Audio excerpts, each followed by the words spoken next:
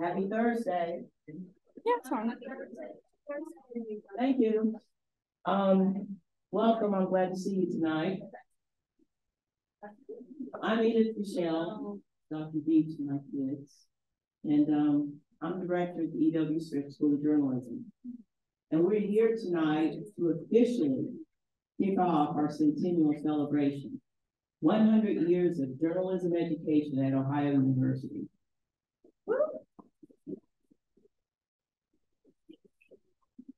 Way back in 1923, Ohio University offered its first journalism course. And so today was Scripps Day, sponsored by the Scripps College of Communication. And we had 8 journalism producers from the E.W. Scripps Company visiting our classes and meeting with our students. So a special thank you to Mike Cannon. He's here representing the E.W. Scripps Company, and he's also a journalism grad. Yep. Now, special hello to Dean Scott Tixford, who's been hanging out all day with us. And so thank you for joining us tonight.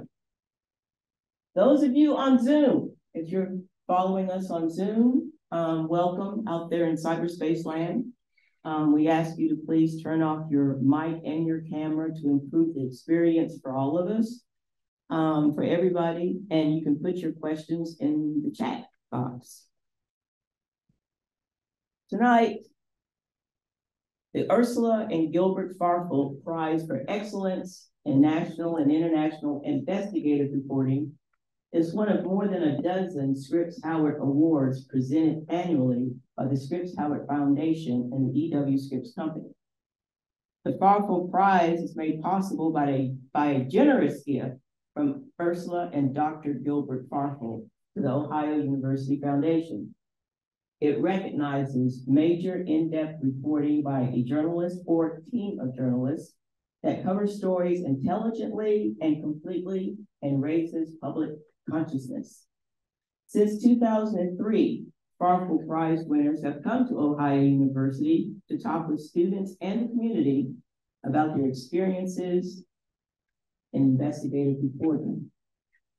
The 2022 winner of the Farfel Prize is Pandora Papers, a global investigation produced by the Washington Post and the International Consortium of Investigative Journalists, ICIJ.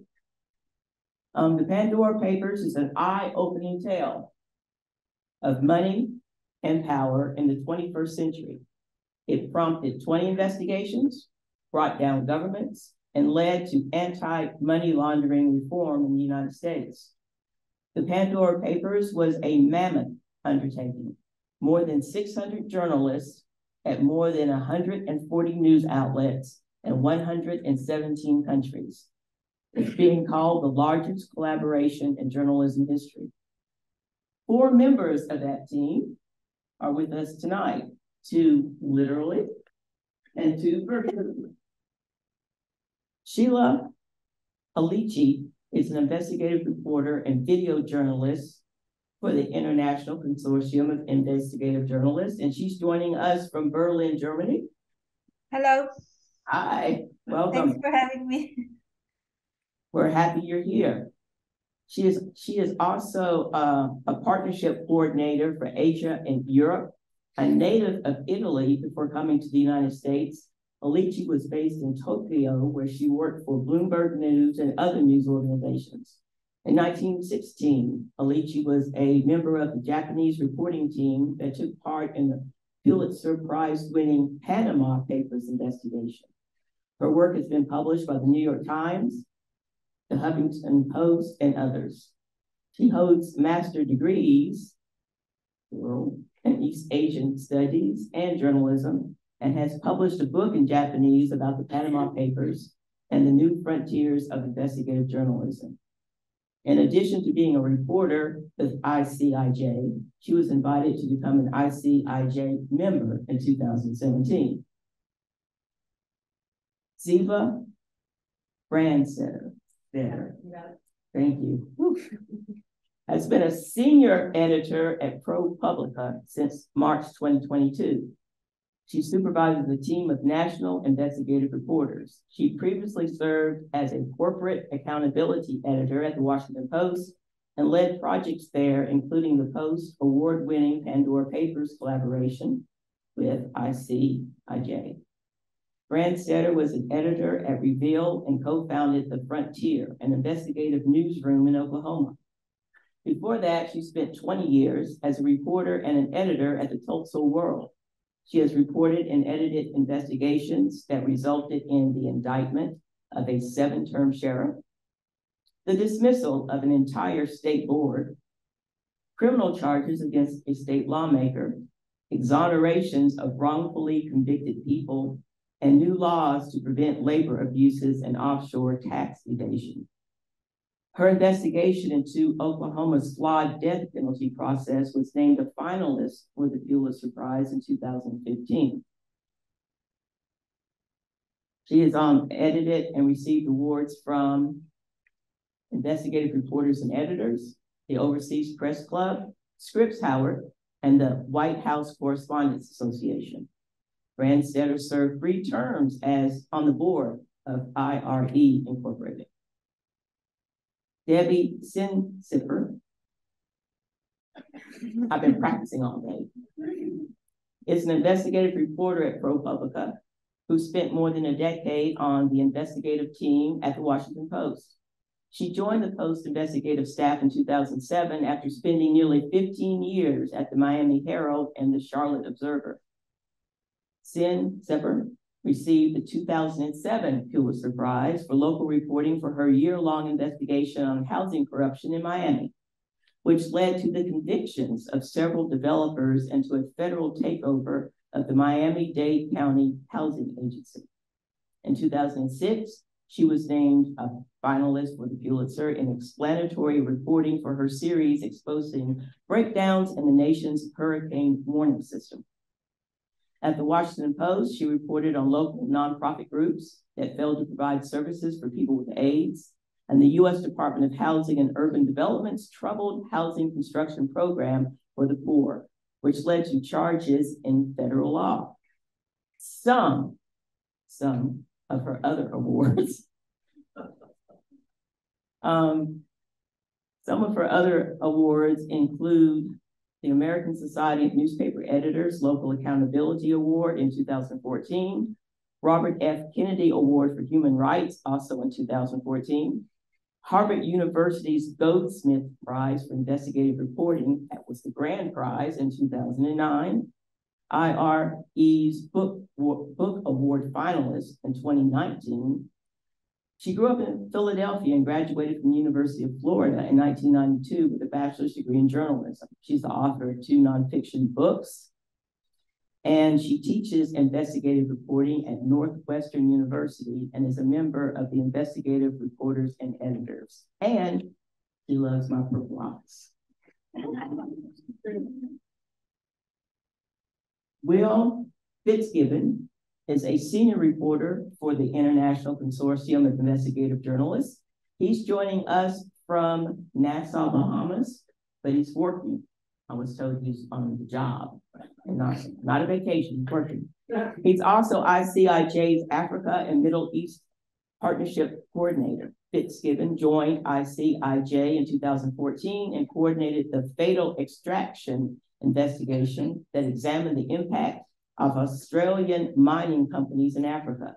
It remains one of the largest Pan-African collaborations of journalists. He has reported on ICIJ projects about West Africa leaks, Paradise Papers, and Panama Papers.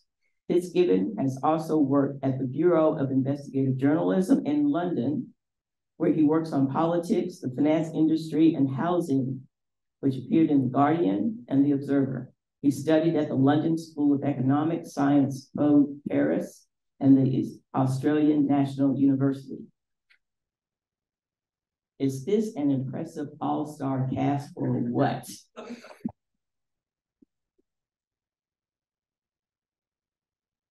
Now I'm going to turn the program over to Ziva Brandstetter, who's going to serve as moderator for tonight's program. Thank you. Thank you so much. That's incredibly gracious welcome. I'm thinking that I'm good for that stuff. I'm humbled to be here. I want to thank the school. I want to thank Swiss Howard, the Farfel Prize committee, and the folks who put that together, the Howard University Foundation. Everyone's been so gracious since we've been here, and it's been so inspiring to see the support for the school. We really have a great program here, so thank you so much for this warm welcome. Especially Marissa Young for her amazing, making the returning runs and for all this. So shout out to her. So I wanted to set the table a little bit with Will Fitzgibbon, who will be on and off the screen as we're showing visuals. And I wanted Will for you to talk to the folks here, just a brief overview of how these giant collaborations with ICIJ work. I don't think we want to get into the minutiae tonight too much of offshore finance. If we want to talk about that afterwards, bore you to tears with it. But we do want to talk about the journalism of it and how ICIJ and its partners pull this off.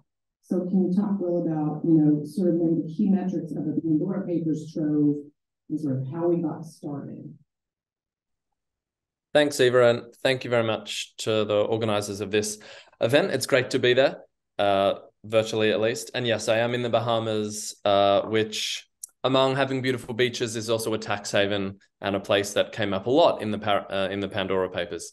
I think as was rightly explained in the beginning of this talk, the Pandora Papers was the biggest collaboration of investigative journalists that the world has ever seen. We're talking at least 600 reporters from, I believe, around 80 countries who came together more or less in secret, working on very confidential, very sensitive, explosive documents about some of the world's richest and most powerful people, from kings to drug traffickers to fraudsters to celebrities.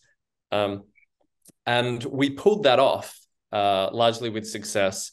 I think in some ways because collaboration has been something that's growing within the investigative journalism community for a few years now. Investigative journalism at a collaborative level and globally, it's a bit like if you were a participant on the Great British Bake Off, right? If you were a participant, the first thing you would do is not make a 4-tier vanilla sponge cake, right? Far too complicated. You'd start with a basic banana bread and see how you go. And Pandora Papers was a bit like our 4-tier vanilla sponge cake in that ICIJ has done these kind of investigations for 5 or 6 years, building that ground work for journalists to trust each other, because there are few things more terrifying than spending a year of your life as a journalist working with hundreds of other reporters and waking up every morning and wondering if they're going to have scooped you, right? That's not how we as journalists are traditionally taught to work. But the Pandora Papers did work because of this collaborative culture that has grown within the investigative community around the world. And I think that's a testament to journalists working in different languages and in different cultures for the greater public interest. ICIJ, and I think all of us on this panel, from ProPublica and Washington Post and elsewhere, we're big proponents of the fact that if you truly as a journalist want to deliver global impact for the stories that you're telling, then working together is increasingly a must. Especially when it comes to money that can cross a border quicker than I can take a flight to get to the Bahamas, for example. The quickness with which money moves in a criminal or otherwise way means that journalists have to be just as responsive by reaching out to other reporters to get help obtaining documents or help conducting interviews or piecing together threads of evidence that can make a story stronger. And that was exactly what we did for Pandora Papers. We're talking about nearly 12 million documents here. Documents in Arabic, French, Spanish, English, Mandarin, that one journalist or one newsroom would be, I think, physically incapable, intellectually incapable of analyzing alone. So with those 12 million documents and with the tools that the team at ICIJ and elsewhere developed, we from our own offices or own bedrooms in Washington, D.C. or Sydney, Australia, or in New Delhi, India, were able to pore over these records and collectively make sense of it. Thanks, Eva. Great. And one follow-up from you, Will, is just touch briefly on the security of this project. No Slack. Imagine a world where there's no Slack, no email, no text. you can't store things on most things on a computer. Like, so talk a little bit about this security project. Well, security is crucial as a starting point, because let's not forget that many of the people whose secrets we as journalists are writing about are incredibly powerful people, right? These are not stories about a doctor or a dentist or a primary school teacher down the road. We're talking about the King of Jordan. We're talking about the President of Ecuador. We're talking about the reported ex-girlfriend of President Vladimir Putin in Russia, and some of the wealthiest and most powerful Russians on the planet. So these aren't the kind of people who, from a legal or even a physical safety point of view, you want to be messing with without security procedures in place. Thankfully, online security has come a long way in recent years. Online is particularly important in the Pandora Papers, because all of these 600 journalists are accessing the 12 million records from one centralized but searchable database that ICOJ has created. So you need to access that from whatever country you're in, with encryption, with two-factor authentication for your passwords, with all of these tools that these days allow journalists to better know what their online presence is, and also to leave fewer traces behind. So a big part of the Pandora Papers project in its beginning stages is to bring all those 600 journalists up to speed on security matters. Because as you can imagine, a journalist in Argentina might not necessarily have the same security practices as a journalist in Sri Lanka, or a story that I might tell as a reporter in the safety of my home in Washington, DC, could get a journalist in serious trouble in Moscow, Russia, for example, if everything isn't coordinated. So security as it is something that we take seriously from the very start. That. So I want to move now to the sort of reporting phase about this, and have Deb start off talking about this, and then Will and Sheila, please jump in and talk about the early phases of this reporting and how you were essentially, I liken it to being a tiny boat in an ocean with, no technical equipment, looking for fish, but fish finder, like just 12 million documents go. So tell us what that emotional journey was like, and how we got our arms around that ocean together. Yeah, I always thought when I was a young journalist, when I was your age, that I would meet someone in a dark parking garage, if you've seen All the President's Men, and they would hand me a stack of documents with a red bow on top, and I would go and do my work. And that's just not realistic, right? It's much harder to do investigative reporting. We have to find documents and data and sources, and we have to, look wherever we can to get it. It's not easy. So when they approached us at the Washington Post and said, we have 12 million documents, I thought, this is going to be the easiest thing I've ever done in my life. They're handing us 12 million documents with a red bow on top. Fish in a barrel. Yes, fish in a barrel. And it was the hardest thing I've ever done in my life, because where do you start with 12 million documents? How do you search 12 million documents? I thought, I'll just put in the names of, Trump and Supreme Court justices and members of Congress and get a number of hits, and it would be super easy. And it really wasn't. And so for the first few months, I actually said over and over again, it was like wading in the muck. It's like you're blindfolded, one arm's tied behind your back, you're working in the dark, and you're trying to make sense of these documents. Oh, and by the way, you're doing it with hundreds of other reporters. You have to share your findings, you have to share your notes. That completely freaked me out, because I wasn't used to doing that as a competitive investigative reporter. And so what we ultimately figured out is we needed to work the documents in a more organic way, to let the stories grow as we search documents. In other words, instead of going in from the top with keywords, we let the documents tell the story. And ultimately, we found patterns and trends, including the ones that Will and I wrote about, which is the impact of the covert movement of wealth in the United States, and how does that impact both, the United States and the countries where the money is coming from. But it took a long time to get there. It was a lot of trial and error and a lot of patience.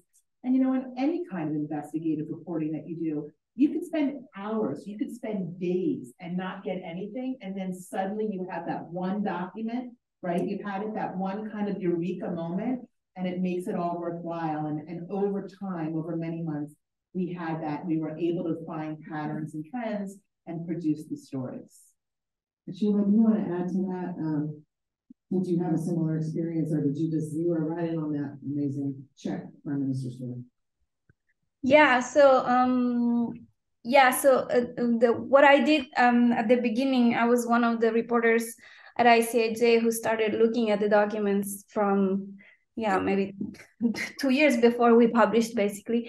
And so when that was talking about how do you start, one thing that we did was to look at politically exposed people.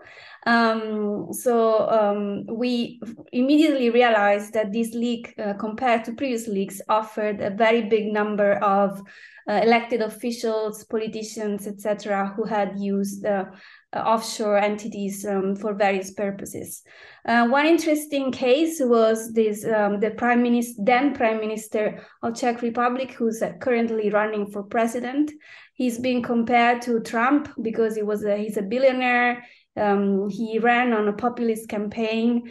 And what's interesting is that when he was elected, he promised to improve transparency, crack down on corruption, and so forth.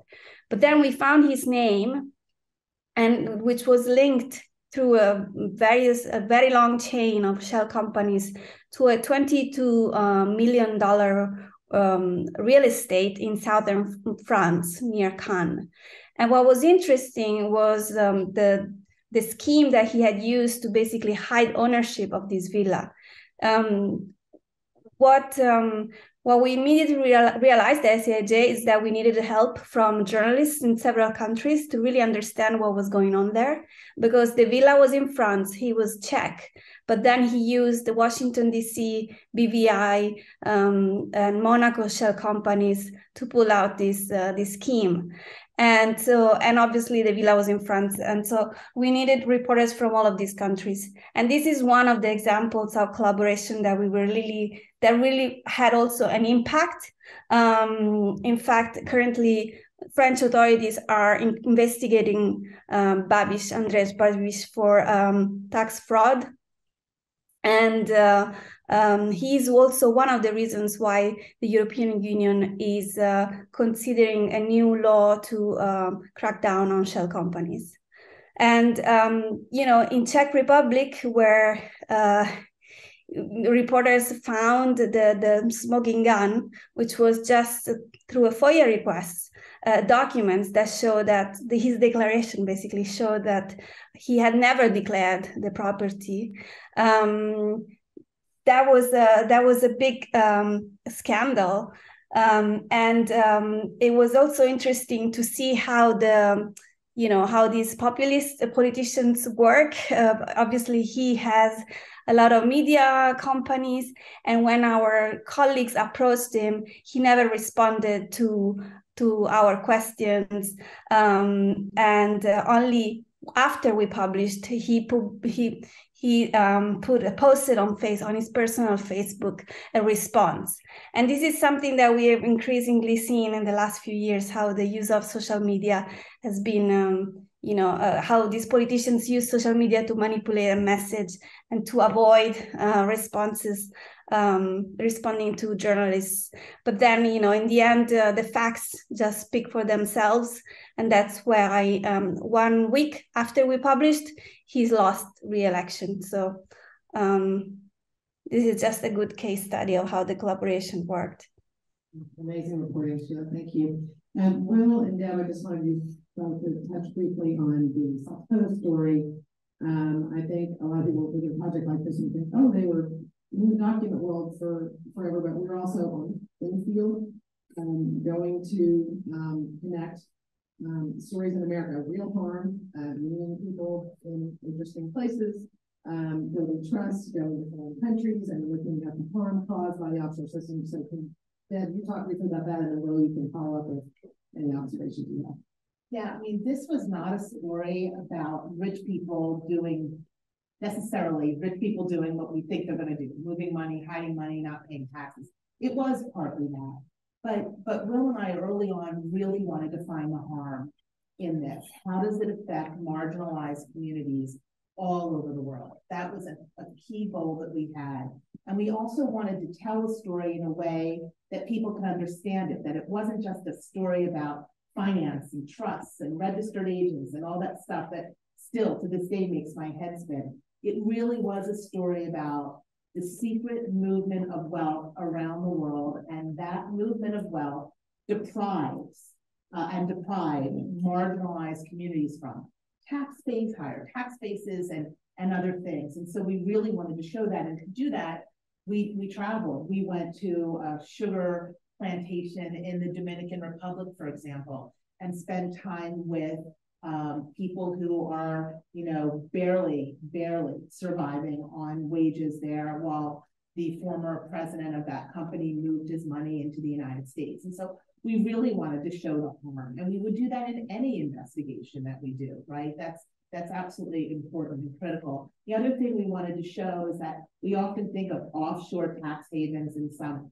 tropical island somewhere in the Caribbean, perhaps, but the United States is a tax haven, and that there are enablers here in the United States, lawyers and others, who allow people to hide their money here. You don't necessarily think of South Dakota as a tax haven. You might think of Belize or the Caymans or something, Caymans or the Bahamas or Willis, but not South Dakota.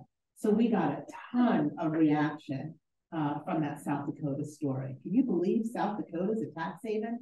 That kind of a reaction. Yeah, and Will, can you tell them about what was great at digging out the history and the receipts for how this very secret system operated? The lawmakers, the tape you found, the lawmakers, when they were passing all these secrecy laws in South Dakota and all this stuff. Will loves the archives. Yeah. He's like friends with the people in archives all over the world. I do.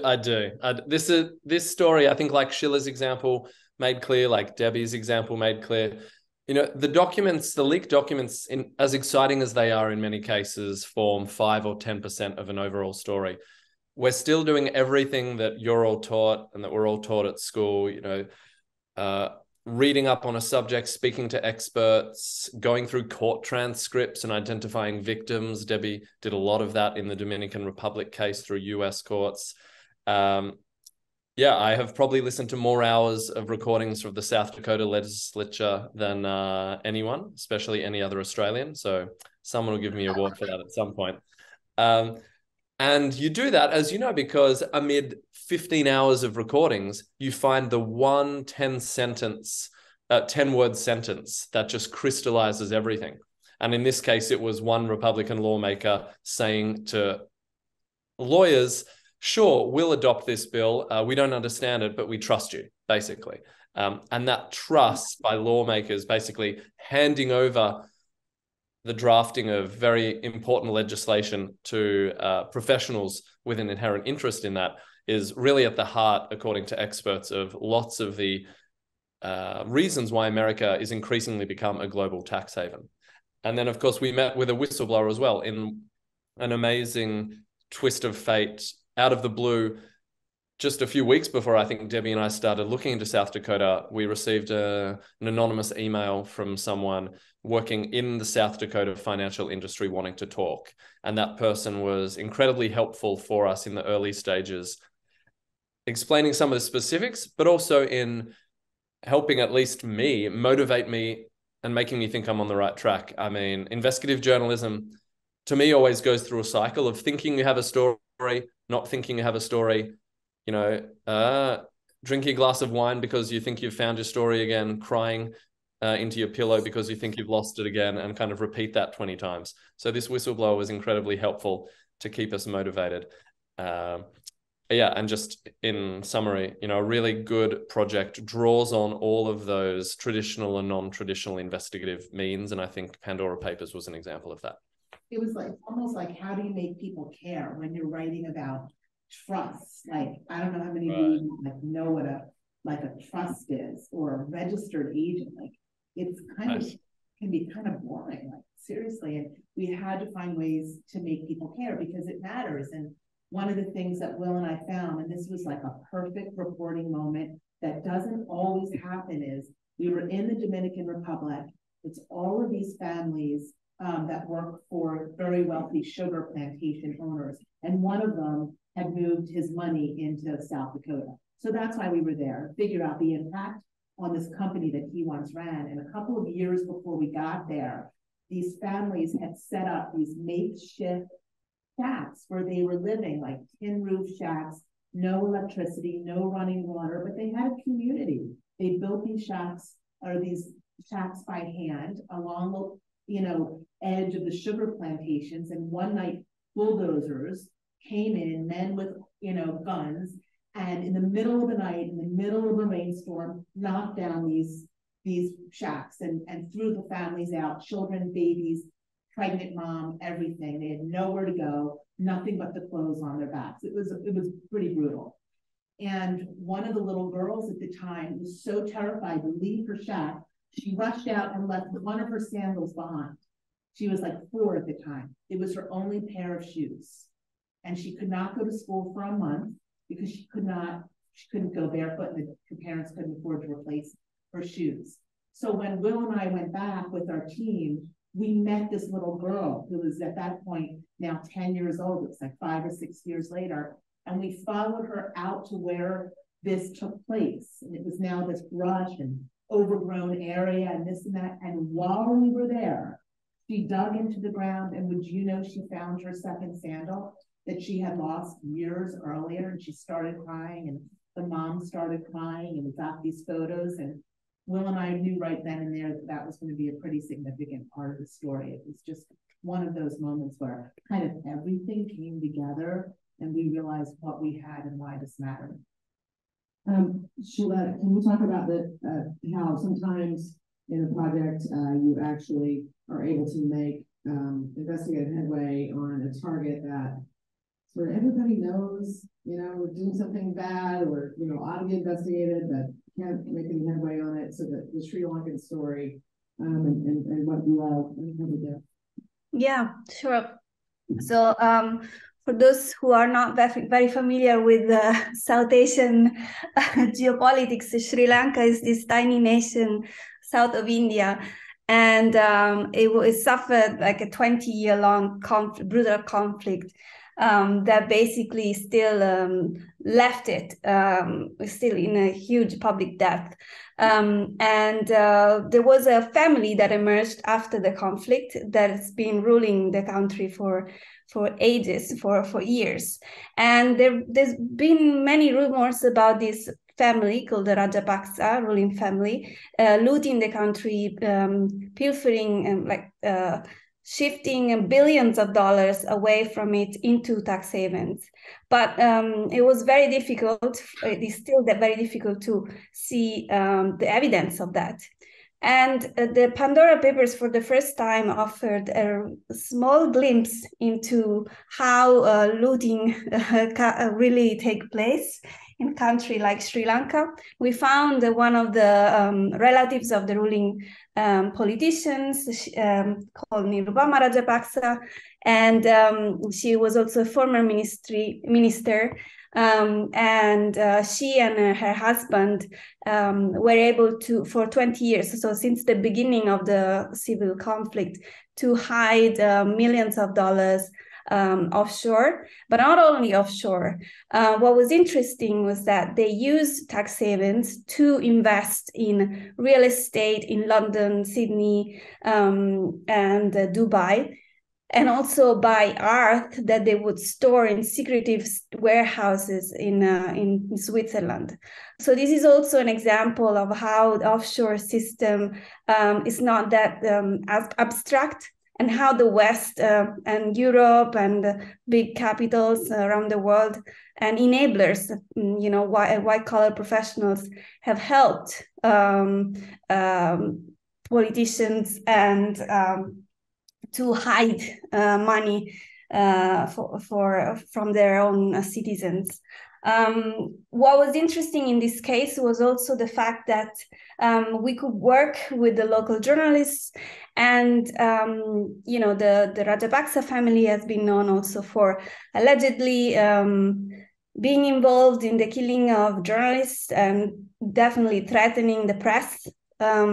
So the fact that these local journalists could work with ICIJ was also an important part of the collaboration, because as we were talking about at the beginning, in many of these countries, journalists are in danger.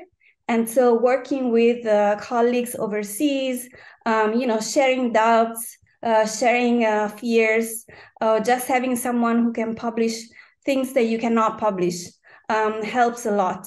And it really helped advance the story. It had a great impact, even though, impact is a very, it's become a buzzword recently. Everyone wants to have impact. The problem is that in a country where the ruler, you write about the ruler, it's very unlikely that there's going to be an investigation into the subject that you're writing about. And in fact, the president of Sri Lanka, then president of Sri Lanka, who was related to these people that we wrote about, launched an investigation, but obviously the investigation never went anywhere. And months later, he was forced to leave the country because people, didn't even have medicines and gas and started to protest. And then he fled offshore somewhere, probably in Dubai, nobody knows. But anyway, so everyone talks about impact, which is something that we obviously as journalists, investigative reporters, we want to keep in mind, but we also have to be very mindful of where and how this impact can be possible. Thank you for that. Well, Deb, I haven't got any questions, time for questions, by the way, so I have a couple more questions, but can each of you touch on how you build trust in an investigation like this?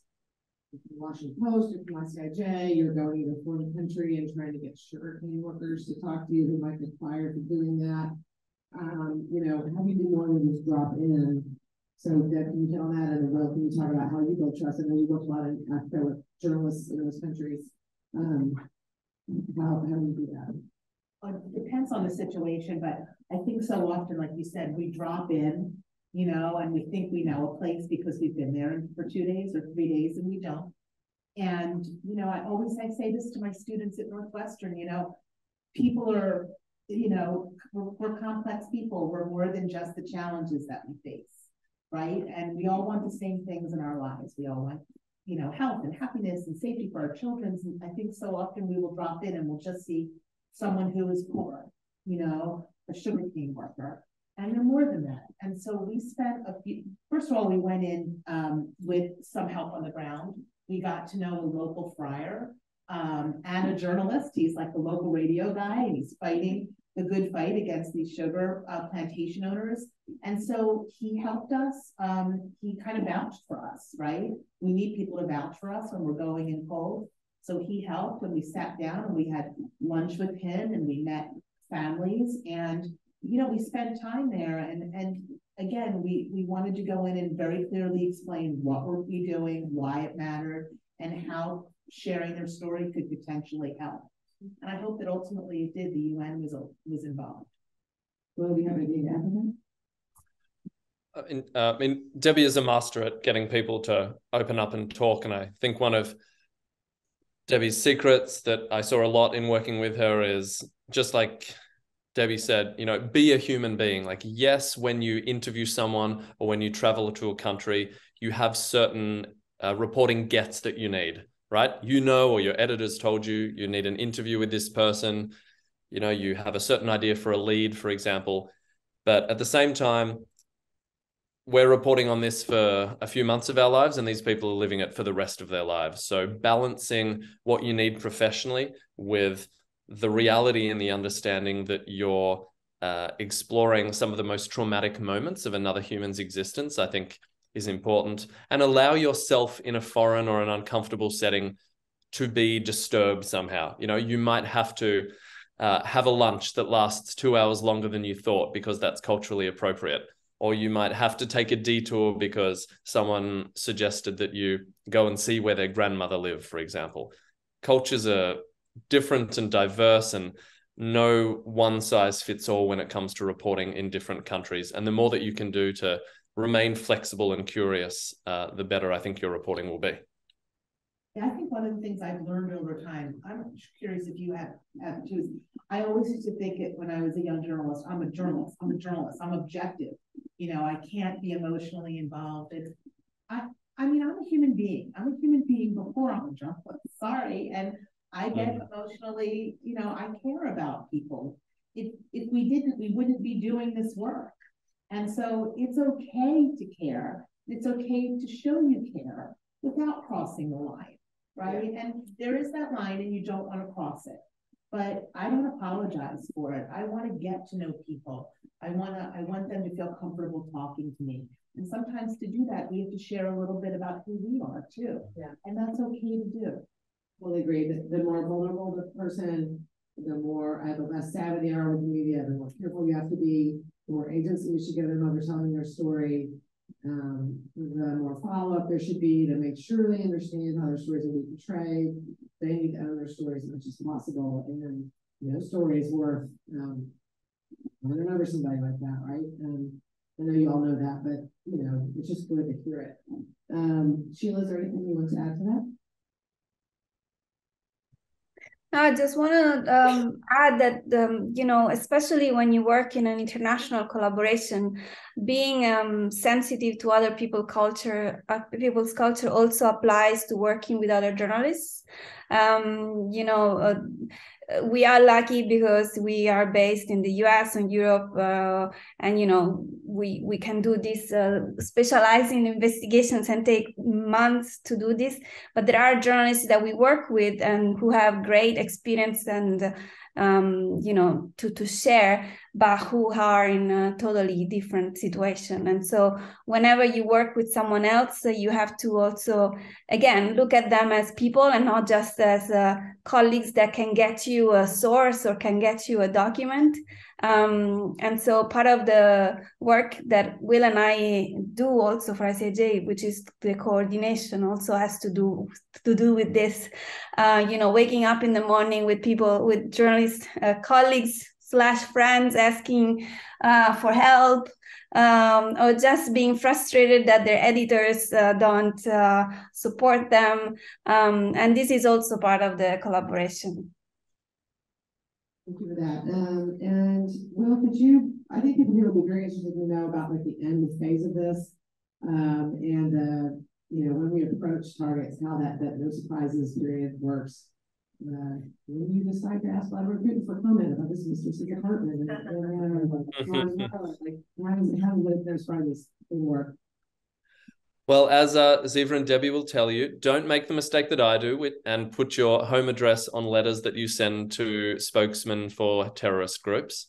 But, you know, I think one thing that defines these kind of investigations, Pandora Papers and other large investigations, is if you take the number of people who we've written about and the number of people whose secrets we've exposed, there have been incredibly few corrections, legal threats, let alone lawsuits.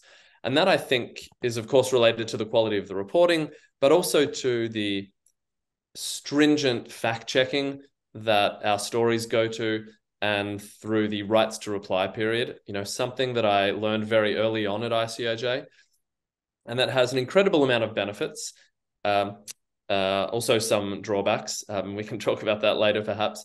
Is this no surprises concept of journalism? You know, every word that I write about you in my upcoming investigation, or not every word in that it's not word for word, but every kind of factoid, every allegation or accusation, you as a person or a company should have a right to see before we publish that, to contest that, to add comments to add nuances to.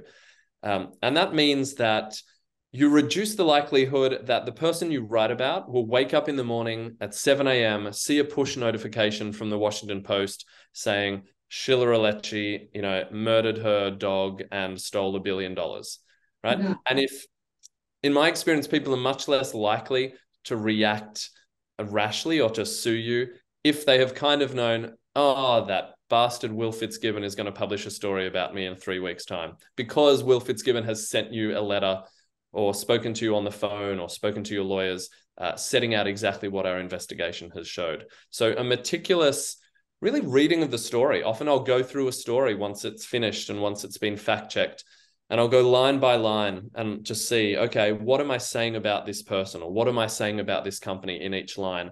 And then I'll put that into a letter of some sort, and eventually whittle it down, edit it a bit, and put it into numbered questions. And sometimes those letters can be 5 pages, sometimes they can be 30 pages. But it really is to the benefit of the reporting and the strength of the story after publication, going through that laborious process. Yeah, so in closing in that process, so there might have been, some guys saw the celebrities that are involved in Pandora Papers, right? So if 15 people are writing about Shakira's tax problems, we don't want Shakira getting 15 letters. So we all coordinate, you know, if 10 people are writing about the Czech Prime Minister, then we all coordinate and crowdsource our questions, put them on a letter, and lawyers for all these different media orgs do the review if needed, so that it's coordinated and we don't, you know, we're not harassing people with multiple letters. So it's an interesting, very involved process. Yeah. When you're talking about letting them, is it letting them do the story or just the full facts?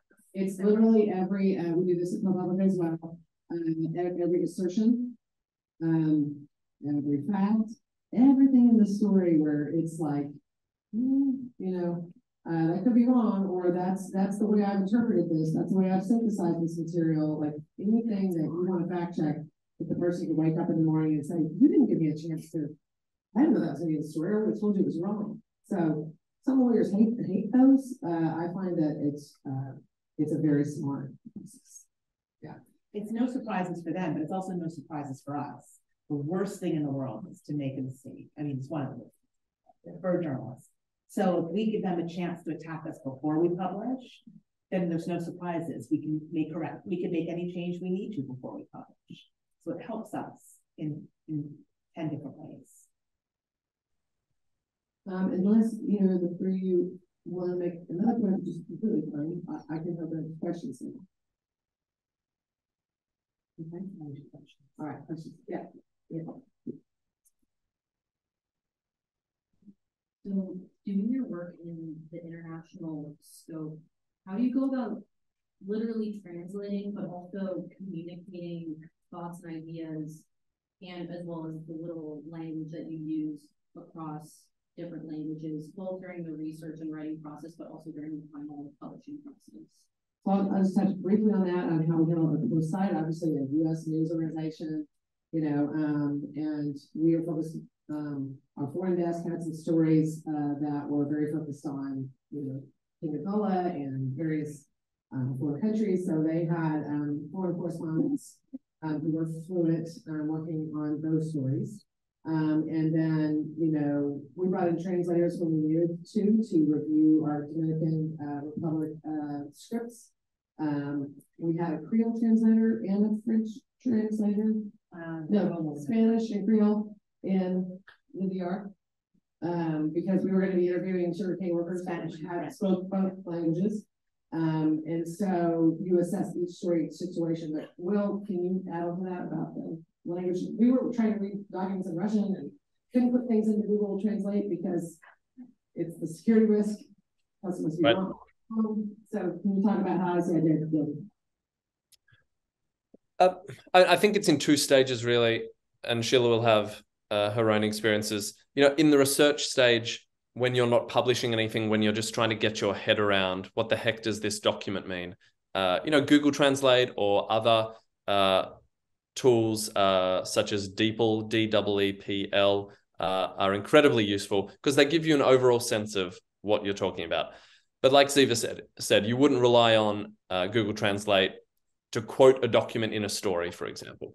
For that, one of the benefits of ICIJ's model of international collaboration is we have reporters who speak nearly all of the languages in the world that we could need, who are working on the project as well. So in the South Dakota story, for example, we could reach out to a partner in Brazil and say, hey, we're using this Brazilian lawsuit just in a passing reference. You know, is the correct term for this embezzlement or fraud?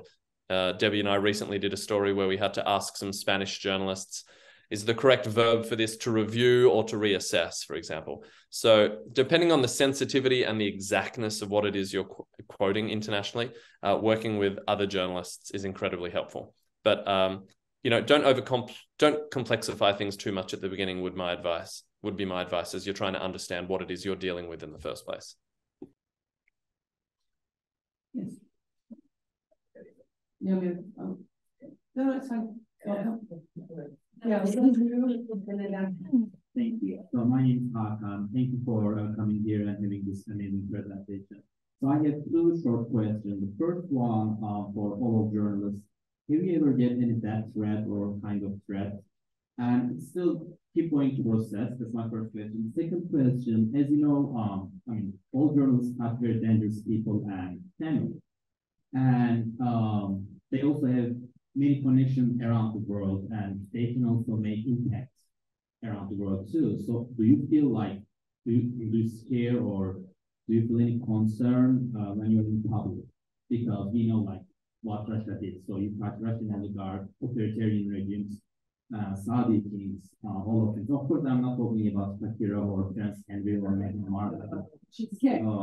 Yeah, thank you.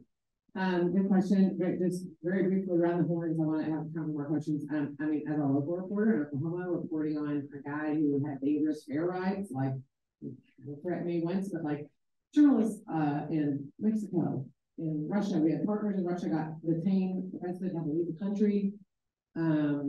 Journalists are being killed there, so we have it good here in the U.S. We're relatively safe. We're more at risk for being targeted.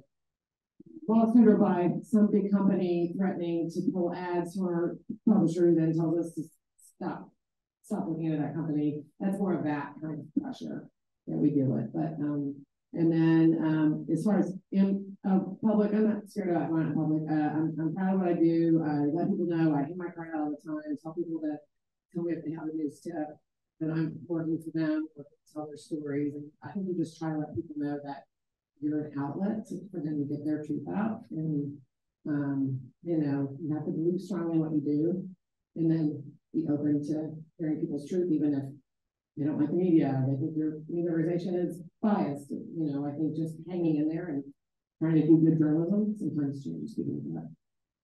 Yeah, I think that's a good question to ask. And I think journalists in the United States, thankfully, are pretty safe, at least from those types of threats, many other threats, but those types of threats. I have immense respect for journalists overseas who are doing this work. And I know Will and Sheila can talk more about that. Well, Sheila, do you have anything about sort of threats, being afraid about doing your job, or the threats journalists face as part of these topics? Sheila, do you want to take that one? Well, as a European or US based journalist, again, I've never felt threatened. But for example, a few years ago, going to Indonesia for a Paradise Papers story. You feel sometimes you go to remote areas, you have to be cautious. The thing though was that, especially as a woman, sometimes it's you have to be mindful for sure about your surroundings and other things. And the good thing was that in that case, I was with a local reporter, a colleague. And so, also in that case, it helped to have somebody who not only spoke the language, but also understood the situation. And I trusted him and he trusted me. So we were able to, nothing happened and everything was fine. Again, also in India, when I went to work in India, I worked with a local reporter who also knew how to, to manage some situations. And so in those cases, relying on trusted colleagues certainly help, as well as preparing beforehand and, without thinking that you are the hero, you just go to places where you need to go, knowing what it is, what the place can offer or what the security threats can be. And that is also part of respecting the people that will host you maybe, or you will meet. So it's part of the job too, I think, to prepare for that.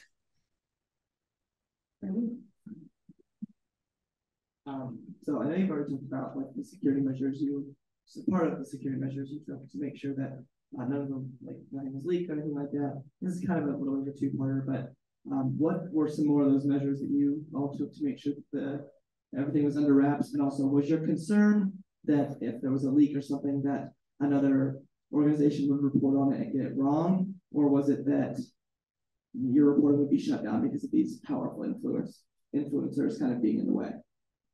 And it's kind of all of that. Like, we all agree.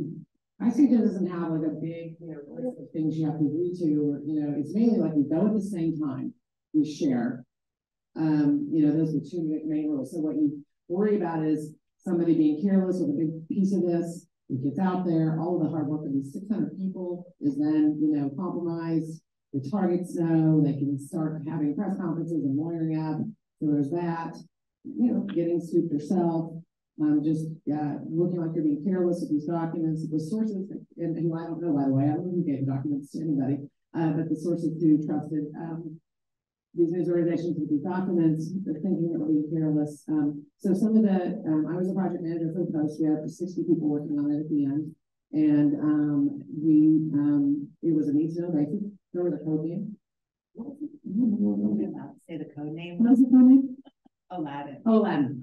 And then, there's just meetings and then people were added to the team, as needed. And we use Signal end-to-end encryption.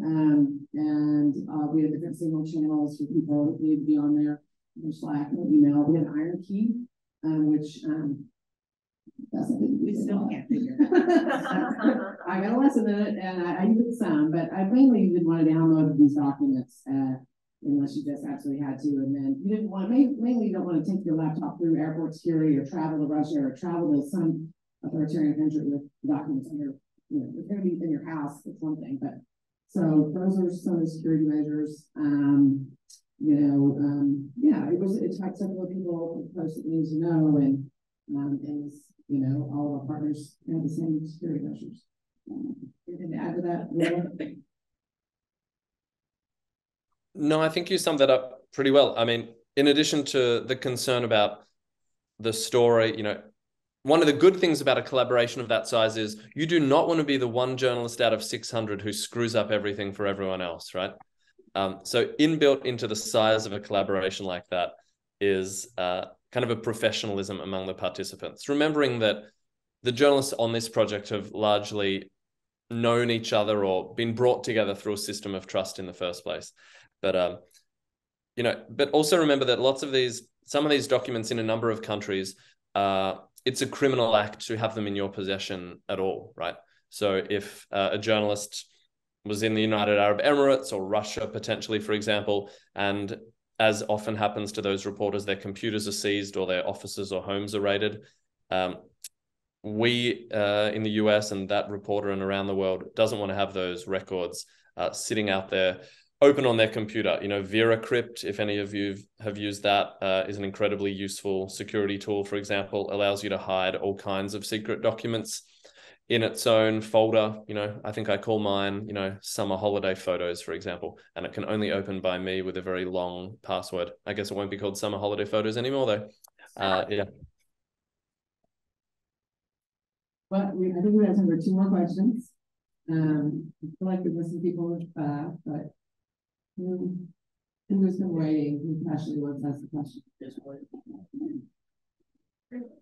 Okay, yes, Yes, you mentioned you worked with the UN eventually. How difficult was it to get in touch with government officials? What was the process of getting those in touch with them? I was really curious about that. So in the US, I just work on the US angles and with Will. And in the US, there was a lot of interest in reforming a law to prevent the US financial system to be used and abused by people who want to hide illicit money here.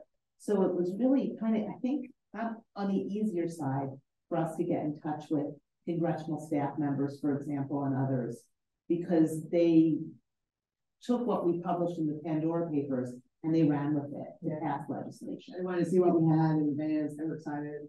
A lot of excitement. And we are in our foreign desk, had conversations with representatives of King and Villa.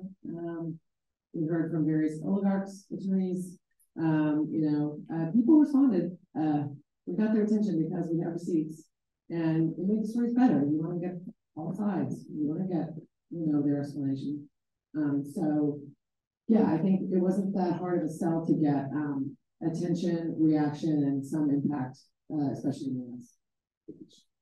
One more question. There was one right in the very front row. Is it? Yes. Yes.